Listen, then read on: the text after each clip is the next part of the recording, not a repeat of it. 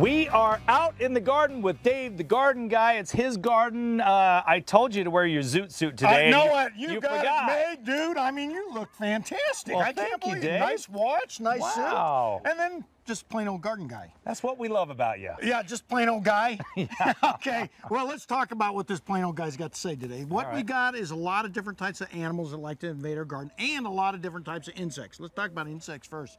Bobby was just smelling it. Smell that right there.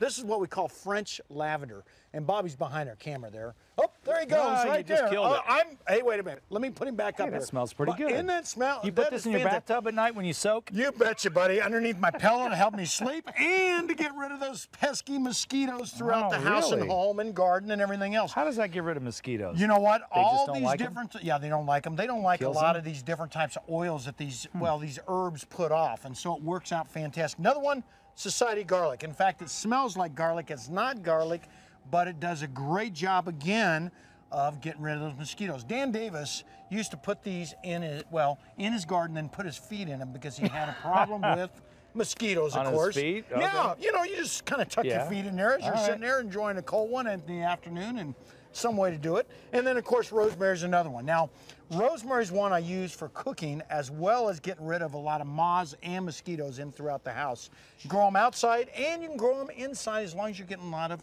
sun. They do fantastic as an ornamental out here in the desert Southwest. They've got a nice purple flower on them too. Outstanding plant. And here's one, peppermint, gets rid of those mice and mosquitoes. But last but not least, I want to talk about, this is called catnip.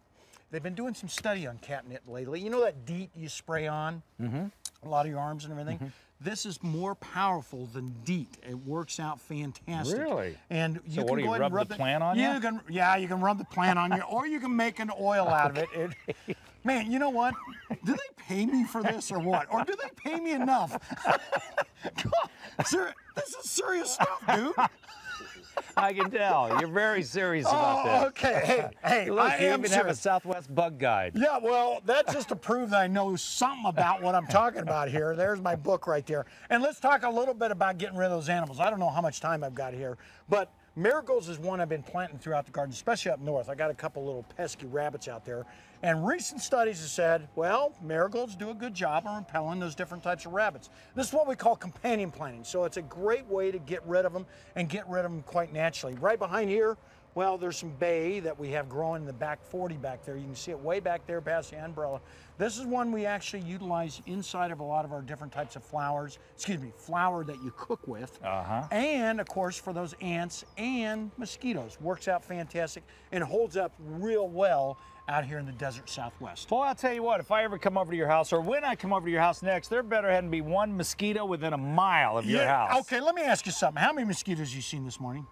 0. That's exactly the point, Zoot Suit. Back to you. Okay, you make a lot of sense. Gina, there you go. You know what? You got to kind of put a wall between us, I'll tell you what. I always say it's really hard. I should get hazard pay when he comes out. That just proves it. It's hard to believe we're actually good friends. Exactly. Well, if you were nice to each other, we would know you didn't really like each other. Hey, good morning to you.